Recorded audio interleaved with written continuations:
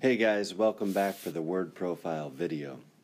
I noticed checking your spelling notebooks that we ran into some trouble, some shark-infested waters.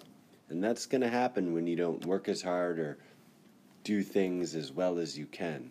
So I'm back with the new word profile video and we're going to do it better. We'll be able to jump over those sharks.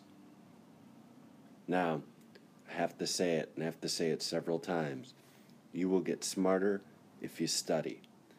If you use dip time to work hard, you will become smarter. There's no question about it. Alright? We got this. If you study these words, it'll be as easy as pie. You ready? Let's go. Okay, so for your word profiles, same as before with a couple additions. This is what you should include for each word. How many syllables, the number of vowels, and number of letters. Silent vowels. Words within the word. You have to push yourself here. We'll talk about that today. You're going to get a dictionary definition. If you think it would work, look at a thesaurus, see other words that mean similar things, and your personal rule. Okay, are you ready to go? So, first thing I need to do is look at my word list. And of the 20 words, I actually did pretty well yesterday. So I'm going to choose words that I like, that maybe I don't know so well, and I just want to use in my spelling. So right away I see annual. I like that word. Humid. It's kind of a tough one for me to understand. Museum. I'm interested in museum because of the Z sound. What else am I going to do?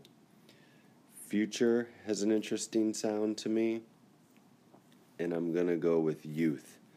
So that's 5 words at least. If you got more than that wrong, do more than that. Okay, so then you have to get out your word work notebook and start with your first word. Let's go. Okay, I'm going to start with the word humid.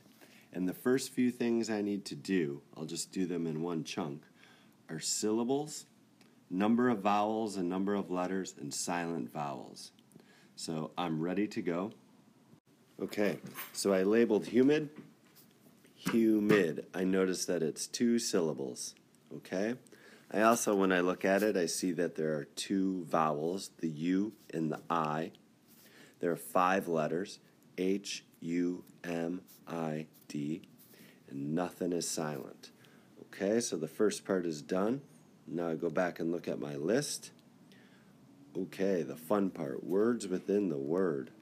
Let's see, this seems like it'll be a tricky one. Alright, so humid, let's see. Right away without changing anything, I see hum. Dim. Mud. I see a lot of 3-letter things. The U and the I combination are a tough one, but you keep pushing yourself. Okay, so I'm going to stop there for now. If you go back, okay, so now that I've done my words within the word, I see that the next step is the dictionary. Now this is new for you. There are several dictionaries up on the counter. You can grab either. You could just have one at your table. You don't need your own. There's not enough for you to have your own. But if they're at your table, there'll be one for you to use when you're ready. So I'm going to look up the word humid. Okay, so I looked it up in the children's illustrated dictionary, which I really like. And I see it up here in the upper left corner. Humid. It's kind of hard to see, but it's here. Sorry about that it's not very clear. And the definition, it says, is warm and damp. And it says that it's an adjective, so it means it's used to describe. So I go back to my notebook, and I'm going to now add in that definition. Warm. Sorry, it's really hard for me to write on this. And damp. Ooh. I apologize. This is not the easiest thing to write on. There we go. That'll be easier. Damp. Let me get rid of that weird line. Okay. And I would also like to put the part of speech. It's an adjective. Just gives us a different way to start thinking about the word. Okay? The next thing you can use is a student thesaurus. Man, and I love thesauri or thesauruses, whatever you want to say. They're just great ways to get other ideas for the word. They really make you smarter. So you're going to look up your word in your thesaurus. So I'm going to look it up in this. Okay, so when you look into a thesaurus, it'll look like this, where it kind of looks like a dictionary where it just lists the word. But instead of giving a definition or a sentence, it gives other words that mean similar things. They're synonyms. See, here I find that it has humidity, not humid.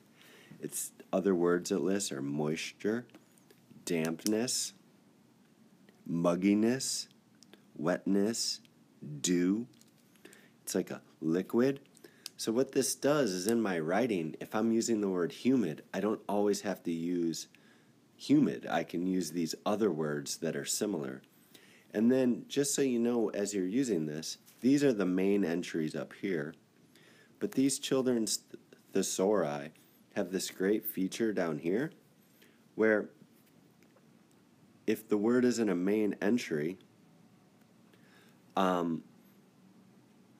it is listed down here in the yellow, and it just gives you one word. So it also has humid down here and says damp or tropical. So that's a good thing to notice. Now, what I'll do now, man, I'm having a hard time with the screen today, is I'll go back to my notebook, and with my weird pen, I'm going to add tropical. What else did I have? I already forgot. Tropical, damp, moisture. Okay, damp, moisture. So what we're doing is, even if we know how to spell the word, we're starting to think more about the word, more about what it means. Okay? And then I believe the final step here is now we are ready for a rule. And I'm sorry guys, but your rules were not readable. Okay? You need to write in complete sentences. So even in my weird pen, I'm going to write a word that, or a rule that I think you can read and make sense. So let me do that. Okay, so here's my rule. Again, I'm sorry about this pen. It's so hard to write on this thing. My rule is, I remember that it's 2 syllables, and HU is hue, even though it looks like hum. And what I'm saying is, if you look at humid, the beginning, it looks like it should be humid, right? So I actually need to memorize that it's hue, just HU, and then mid. So that's my little reminder to myself. That's my little rule. If I had a little brother or sister, which I don't, that's how I would teach them humid. It's humid, HU makes the hue there. Okay? So you're pushing yourself to do 5 or 6 of these. You need to really push. You need to think about these. They need to be readable. Some of you squished your stuff in so much that it's like you couldn't read it, I can't read it. It doesn't really help you. But if you work hard, you'll know these words better, you'll spell them better, you'll use them in your writing. So, I hope you have a good day. That's how I feel today after all that candy and hyperness. And work hard. All right, enjoy dip.